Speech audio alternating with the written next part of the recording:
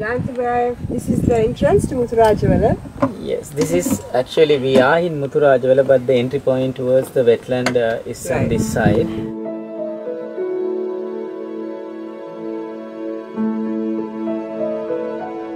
If you see now, it creates islands here, and these patches are shelter for the land animals who lives close to lagoons. Right.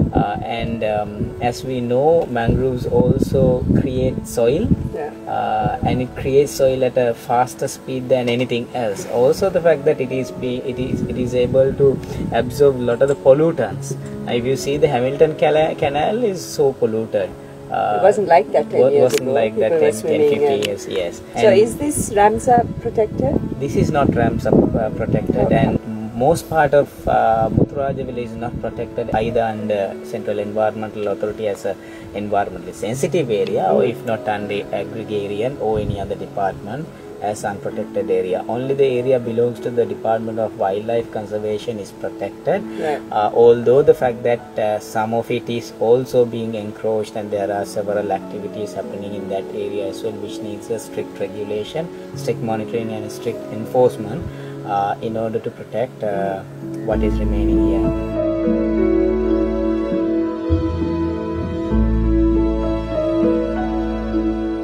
Jayantha is obviously a very valuable place for our biodiversity. Can you tell us the extent of the biodiversity here, and how many species of different animals and plants? Yes, wetlands are always the most biodiverse ecosystems anywhere in the world. Before I go into the specific details related to Muthurajawela, I must also state the fact that wetlands are the main ecosystems anywhere in the world, and we have as a country realized this. Therefore, we have a zero mangrove deforestation policy. Great policy. Great policy. Yet another great policy. But when it comes to implementation, enforcement, we see as most of the other policies, the policy is not being implemented properly. Having said that, mangroves are a part and parcel of any wetland ecosystem. Mangroves are considered the most the forest type that sinks more carbon than anything else. So it can absorb more carbon, and therefore it grows very well.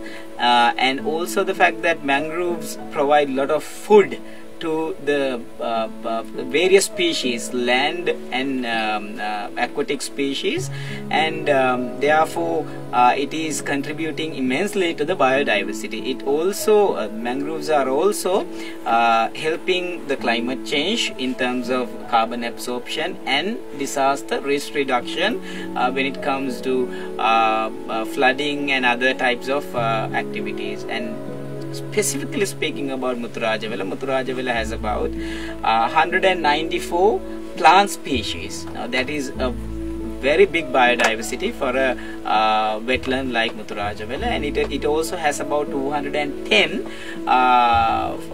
fauna species, that is animal species, small and medium scale animals, and large animals too.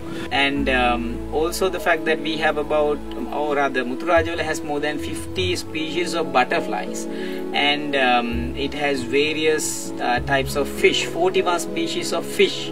Now 41 species of fish here is also a great number, because it's a big fish diversity. So looking at Muthurajawela, it has a highly diverse mangrove, highly diverse fish, and highly diverse flora and fauna diversity altogether, and therefore it's very important. And the fact also remains that it's been a very dense mangrove ecosystem. It regulates a lot of flooding that can happen in Colombo, and we will be speaking about other services of Muthurajawela very soon. One additional fact which is about fishing.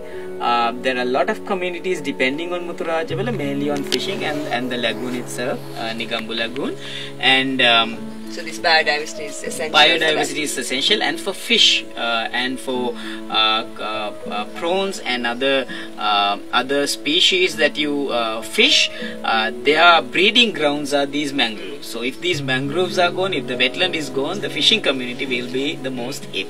So Muthurajawala, obviously, as we all know, is one of the most important wetlands of Sri Lanka. Most important from the history, it's one of the most important wetlands in the country.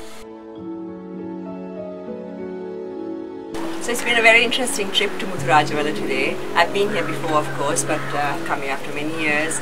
And of course it's amazingly beautiful, it's very important to Sri Lanka, and it's a wetland that we all need to protect because it's important. I think we explained many reasons why it's important for Sri Lanka. There are many things that need to be done, of course, to protect it. New policies, new laws need to be created, the existing laws need to be strengthened, currently existing policies and laws need to be enforced, which is not happening. There are lands being taken over which need to be looked at more closely, and also there's the garbage dump close by, which something needs to be done before more and more of that waste starts seeping in. People used to swim here, not even more than I think 10 years ago, up to about 10 years ago even. Of course you can't do that today because it's quite polluted. There's a lot of garbage that you see on the edges of the canal. The wildlife officers and other officials need to be given the strength, the facilities and the power to enforce the laws. They have a lot of difficulty in that area as well. So these are some of the things that really need to be addressed so that we protect this incredibly valuable asset of ours, which is Muthurajawela Wetland, and the same goes for other wetlands as well across the country.